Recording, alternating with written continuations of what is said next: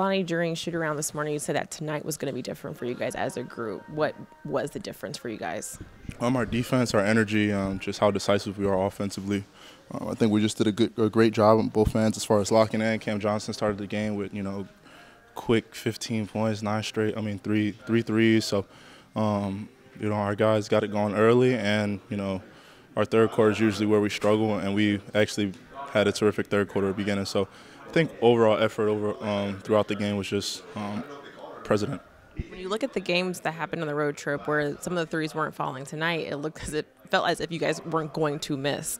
What opened up for you guys from downtown, and how are you able to establish and create so many looks? I'm just being unselfish. We know, in a pick and roll, what they're trying to do. The corner man's usually open, so just, identifying who's open. Mikel had a couple times where he hit me.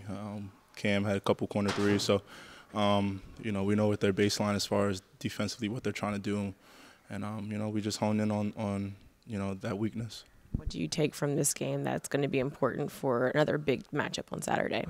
Defense, energy, and effort for the most part. When we're decisive, we're playing unselfish basketball, got the ball moving and stuff and playing together, we can be a pretty tough team.